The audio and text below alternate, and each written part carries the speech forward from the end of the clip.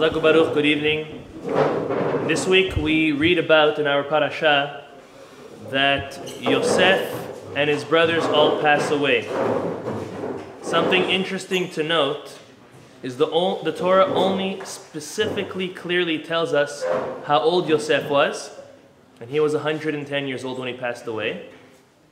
And also we learn, and we learn from the commentaries, that Yosef passed away before the rest of his siblings. Yosef was the second to youngest. The only younger one was Binyamin, and all of his older brothers all outlived him. So before addressing that, let's just rattle off, even though it does not say this in the Torah, through the Midrashim, these are the ages of each of the 12 tribes when they passed away.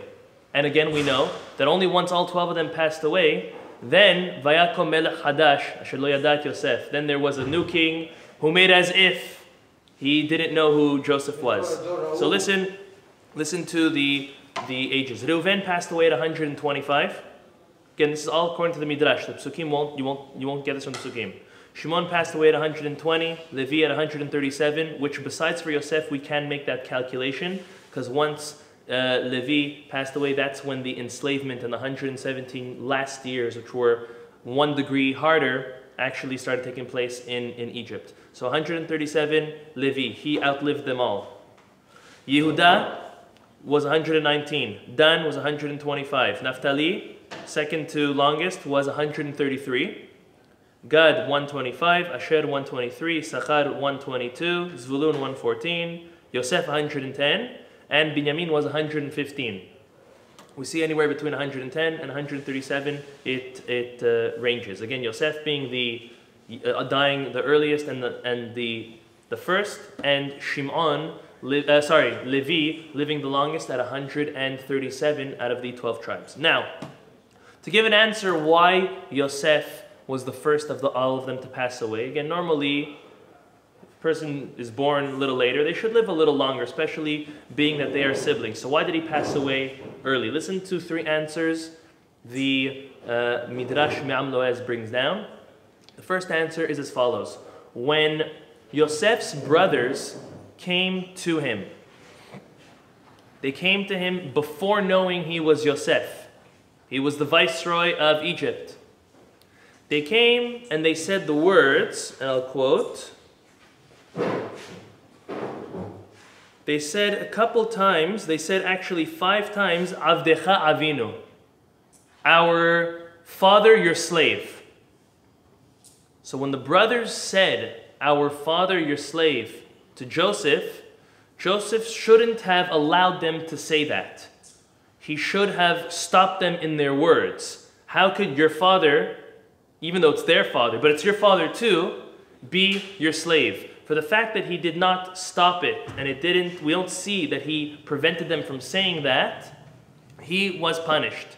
He was taken off. He was supposed to live 120 years, and those 10 years were taken off because of that. How so? They only said it 5 times. Well, as we know, there was an interpreter between Yosef and the brothers. He made as if he doesn't understand Hebrew. So his son acted as the interpreter. So that would mean 5 times 2, because it was said over to the interpreter that he understood, and then the interpreter resaid it back in Egyptian to Yosef.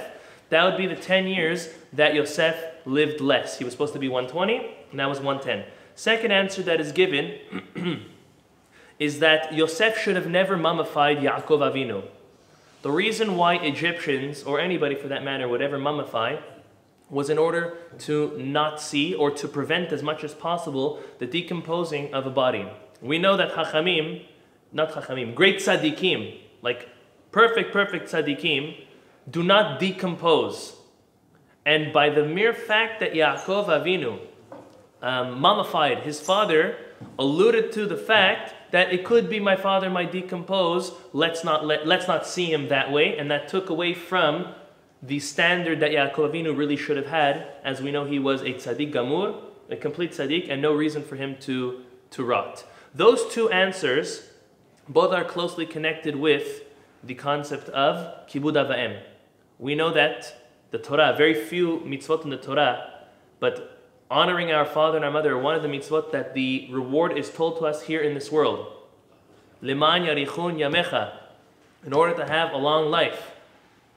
So the same way a person is granted a long life when they honor their parents, also chas v'shalom, if they dishonor their parents, or in the first answer, if someone is saying something inappropriate about your parents and you don't rebuke, you don't stop them in their words, all of that would be considered disrespect to one's parents, and chas v'shalom, we should not know of this, but this even reduces the length of one's life. And that's for those two first answers.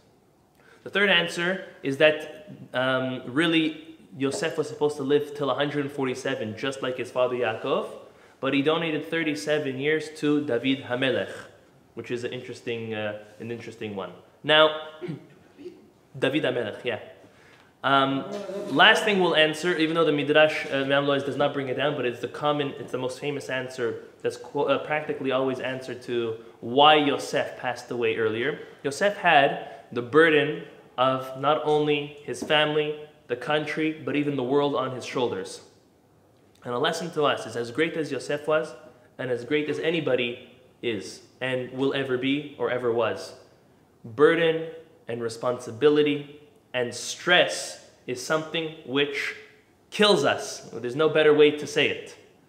Now, there are those that have, and those of us that are able to, hopefully cope with it better. We're not supposed to shy away from responsibility and any other types of undertakings. We're supposed to go all forth. However, we need to learn ourselves, each of us in our own way, with our different stresses and our different responsibilities, how to cope with them in order that we don't run ourselves down and we don't bring on, whether it's illnesses, sicknesses, or even our death, which would be sooner, chas v'shalom. So these are all things we learned from Yosef Avinu. The first would be kibud av va'em, honoring our parents. In honor of those who any of the parents passed away and they're saying Kaddish, we know that the halacha of honoring our parents is not only while they are alive, it's even after they passed away. We still have not only an obligation but a mitzvah to honor our parents even after they have passed away. That means obviously always speaking good about them and doing what they would want of us to do. If anyone chas v'shalom ever says something inappropriate or incorrect or wrong about one's parent, they should stop them even if their parent has passed away. It's very important to note that the mitzvah of obligating our parents is not only when they're alive, but it's also after they pass away. And then the second concept of responsibility and stress, unfortunately you can't take responsibility without stress, but we have to try to learn how to diminish and to cope with that stress, and the Hashem HaKadosh Baruch Hu will help us with all of that. Baruch Adonai Le'olam, Amen ve'amen.